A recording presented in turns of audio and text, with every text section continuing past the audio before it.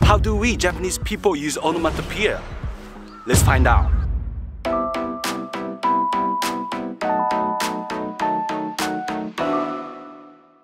What's up, Japan enthusiasts? 皆さんこんにちは. I'm Max. Welcome back to my channel where we dive into the world of Nihongo and Japanese culture. So today we are looking at onomatopoeia in Japanese. Well, specifically in this video, we are going to be looking at onomatopoeia for real sounds. The Japanese language is really rich in expression. So when we express sounds, we use onomatopoeia. In Japanese, it's onomatope. We use onomatope in a lot of different situations, like actually in daily conversations, and also you will see a lot in manga. So because we use onomatopoeia, onomatope, also in daily life situations, it's really important to know how to, use the right onomatopoeia for the right sounds or the right situations. Also, it would be really nice for you to know onomatopoeia if you like manga and if you want to read it in Japanese. So in Japanese, you can express pretty much anything that exists with onomatopoeia. In this video, like I said, we're gonna be looking at the real sounds onomatopoeia. So let's get into it. Alright, so I have like 20 onomatopoeia that I want to show you today in this video.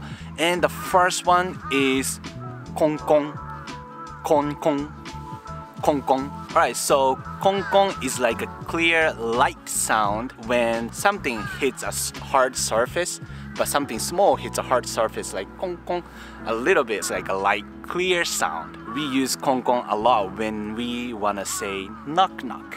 Knock knock is konkon. And as you can see here, onomatopoeia is usually written with katakana. So as you can see, we tend to use katakana for onomatopoeia, but you can also use hiragana too.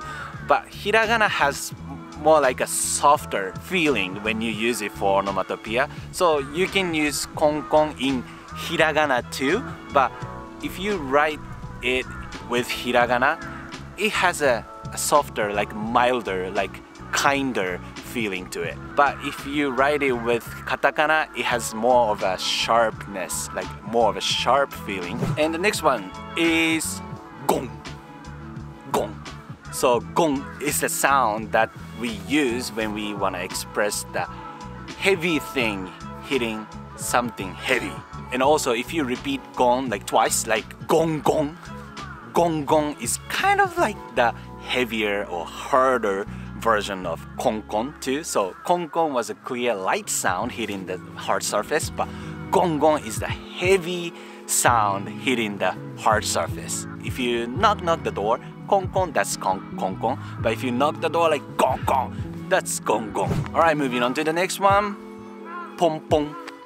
Pom pom. Pom pom is more like a really soft touch, soft sound. And compared to konkon, pom pom is like a soft sound, like when something is hitting something soft. So something soft hitting something soft softly.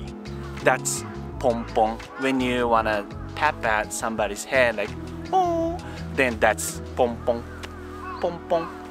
Pom pom. If you use hiragana, that sounds or that looks cuter than using katakana for pom pom. So yeah, that's pom pom. And by the way, those fluffy things that cheerleaders have, they are called pom pom. And the next one is ton ton. Ton ton. So pom pom was actually soft and like kind of like a flat thing hitting the soft thing, but ton ton is like more of a pointy touch, pointy hit to a soft surface with a soft thing. Ton ton, like tap at somebody's shoulder like ton ton. That's ton ton. The difference between pom pom and ton ton is pom pom is more of a palm using sound, like pom pom using a palm, like flat surface to a soft surface, but ton ton is more like something pointy or something with a little surface hitting something soft, ton ton. And that leads to the next one, don don. So don don is the heavier version of Ton Ton. Stomping on the floor like don don don don. That's don don don don. It's basically like stomping on something heavily. So it's a heavy sound. Maybe you might have already noticed, but if you wanna make the onomatopoeia look heavier or make it sound heavier, then you usually use these dot dot ten ten. Even when you say it out loud, it sounds heavier, right? Kong kong versus gong gong, and ton ton versus don don, right? So I guess that makes sense. And by the way, I have this book about onomatopoeia. Oh, this is not written by me. I bought it at a bookstore, but this has a bunch of onomatopoeia written, and it even has like English translation to it. I put the link in the description, so check it out. It's an Amazon link, so it's an affiliate link. So if you buy from my link, then that's gonna help me a lot. So if you wanna read more about onomatopoeia, you can totally check this out. Let's get back to the video. Alright, next one is pachi pachi. Pachi pachi. Pachi pachi is the sound of clapping usually. Pachi pachi pachi pachi. And it's also used for like electricity, like electric shocks, like pachi pachi. When you use a blanket, when you touch it, you get the shock, right? That's like pachi sound. If you wanna make it heavier for electric shock, if it's so strong, then you can use pachi pachi. Like I said, to make it heavier, just use this ten ten. And that's gonna lead to the next one. Pang pang pang is like flat thing and flat thing hitting each other to make this sound. So it kind of sounds like clap, right? Clap, clap. It's not really like a clap, but it's more like something flat hitting something flat to make the slap sound. So pang basically is a slap sound. So I showed you pang, slap sound, right? And if you double it, pang pang, that's two slaps. Pang pang, two slaps. So you sit on the ground and it's sandy and you wanna, get the dust off, then that's pang pang, and you get the dust off with that sound, pang pang onomatopoeia. Again, if you wanna make the sound heavier, so pang pang is just a light slap, but if you wanna make the sound like actually slapping pretty hard, then that's bang bang. So this is bang bang. So now you get the hang of like making a light sound and a heavier sound, right? Alright, so the next one is a little bit tricky, but gasa goso. Gasa goso. So gasa goso is a sound made when a thin and tense objects scrub each other or touch each other to make the sound of moving around with each other. Well, it's really hard to explain. We use gasa goso mainly when we go into our backpack or bags to try to find something. That's gasa goso, gasa goso. So in a situation like you're looking for something in your bag and then you're doing gasa goso, 探してる. Gasa goso, 何かを探している. That is gasa goso. So I think we looked at 10 onomatopoeia so far in this video, so we are halfway through. Maybe you've noticed that all these onomatopoeia were handwritten by me. So I do calligraphy, I really enjoy calligraphy, and I have shoto art products on Redbubble. So if you wanna get any of these onomatopoeia, like your favorite onomatopoeia, on your mugs, on your t-shirt, on your hats, on your phone, then please check out Redbubble and look through all my shoto art products. Thank you, and we're gonna go back to the video really soon now. Alright, so the next onomatopoeia that I want to show you is kachi kachi. Kachi kachi. Kachi kachi is like is the sound of clicking sounds, like kachi kachi kachi kachi. When you use a mouse for the computer, then it's also click click, kachi kachi, kachi kachi kachi kachi. And moving on to the next one, it's kotsung, kotsung. Kotsung is like something small, like small object, like a little stone hitting something really softly. Kotsung. If somebody throws a little stone at you and it hits your head, that's コツン something hard and small hitting something sharply, and that's just a little hit, little impact. You know, once you get the hang of onomatopoeia, you will start seeing katakana everywhere around you, like, oh, that's kotsun, oh, that's gong. You will start seeing onomatopoeia in your world. And the next one is gotsun. So gotsun is basically a, yes, heavier version of kotsun. So you're walking and you are not looking ahead and you hit your head on a tree or something. So that's heavy thing hitting heavy thing. Gotsun. When you hit your head with somebody's head, that's also gotsun if it's heavy. If it's just a light touch, that's gotsun. So it's just the difference between the heaviness, the lightness of the impact. And the next one is used a lot in maybe fighting manga.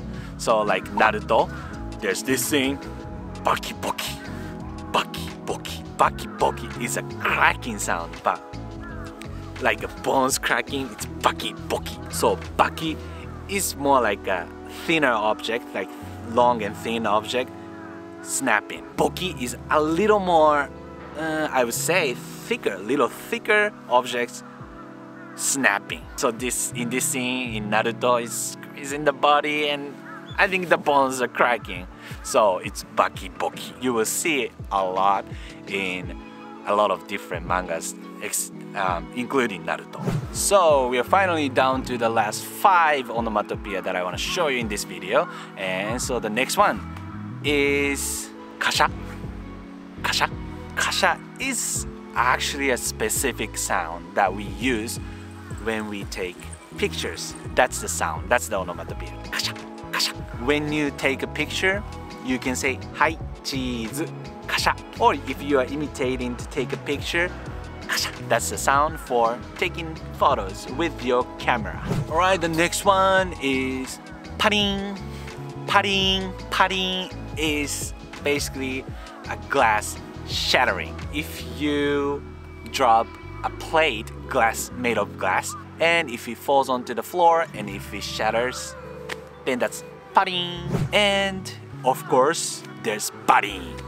Baring is more of a heavier sound of glass shattering, right? So for example, if you're playing baseball in a park and you hit a home run and the ball hits a window of somebody's house, and if it breaks the window, then that's baring.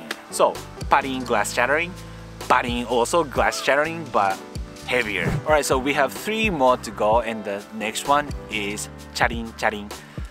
Charing charing. Charing charing is a high-pitched ringing sound when like metal objects hit or touch each other. Well, several times. Charing charing. Coins, for example, we use charing charing for coins a lot. If the coins are touching each other, hitting each other, and making the charing charing sound, that's charing charing. You can also use charing charing for bells on the bicycles. When you ring the bells, charing charing, charing charing. And in Osaka, where I live, well, in Kansai area, we call bicycles actually chari. And the word chari is coming from the onomatopoeia of the ringing the bell on bicycles. So we call jitensha chari in Kansai. And the next one is related to charing charing. Next one is jara jara. Jara jara. Jara jara is like a lot of coins or a lot of metal objects or a lot of hard objects hitting each other a lot. My keys here, if you shake it, it makes a sound of jara jara. Jara jara. A bunch of coins in your pocket, and you walk around and it makes the sound of metal hitting each other sound. That's jara jara. Well, now it's getting pretty dark, but it's gonna be the last one in this video. Pota pota. Pota pota. Pota pota is a water dripping sound. A drop of water falls onto a surface and it splashes on the surface softly. That's pota. And if it keeps coming, it's pota pota pota pota. And of course, if it's a big drip of water fast and strongly, then that's pota bota, bota. You see this a lot in fighting manga again because, you know, blood dripping onto the ground. That's bota, bota, bota. Alright, so that's it for today's video, and there are so many more onomatopoeia that I want to show you, but there are way too many, and you can also make up your own onomatopoeia using hiragana and katakana, and that's what a lot of manga artists do. So, well, like counters, we have too many onomatopoeias to show. So I'm thinking about making a series of videos about onomatopoeia. So this video was about real sounds onomatopoeia. I'm thinking about making videos about emotion onomatopoeia, situation onomatopoeias, or movements onomatopoeias. So please stay tuned, and if you like this video, please hit the like and leave a comment below if you knew any of the onomatopoeia that I showed you in this video, or if you know any other onomatopoeia that I didn't show you in this video. And if you haven't subscribed to my channel Max Japanese, please subscribe, and see you in the next one. Bye!